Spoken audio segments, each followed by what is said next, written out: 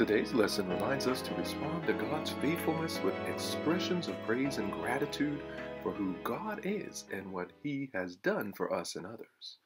The Ark of the Covenant had been a mainstay in the spiritual lives of the children of Israel following their flight from Egypt.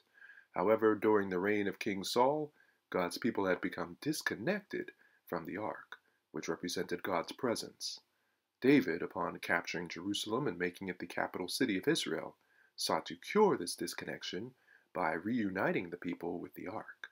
And that brings us to our key verse for today, which reads, "Then David summoned all Israel to Jerusalem to bring the ark of the Lord to the place he had prepared for it."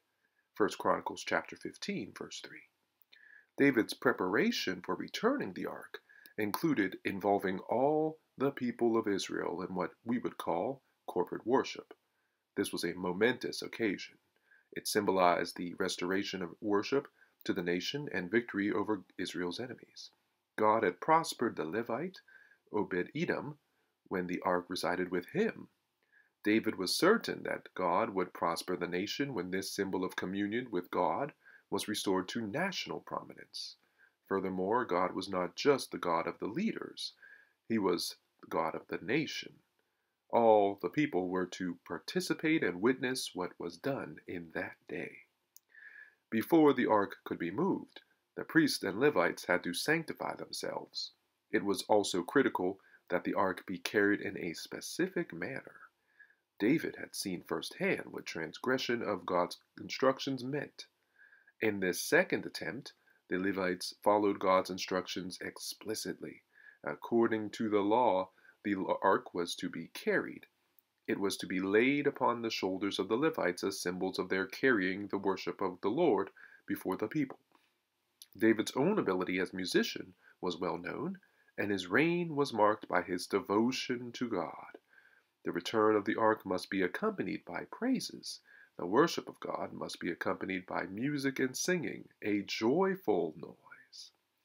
The Israelites offered sacrifices to express their gratitude to God and to ask His blessing upon their nation as the ark was returned to prominence in the worship of the people. This voluntary gesture was made in accordance with the law for the sins of the people. A sacrifice of 7 animals of each type was made. In Scripture, the number 7 refers to completeness and corresponds to the number of days in creation. The sacrifice, therefore, symbolized the complete atonement of the people as they sought the complete forgiveness and presence of God in their nation and national affairs. The leaders followed strict guidelines even regarding attire. David, as well as the Levites, wore fine linen, and he also wore an ephod, or mantle or outer garment. David was not attempting to step into the place of the priest.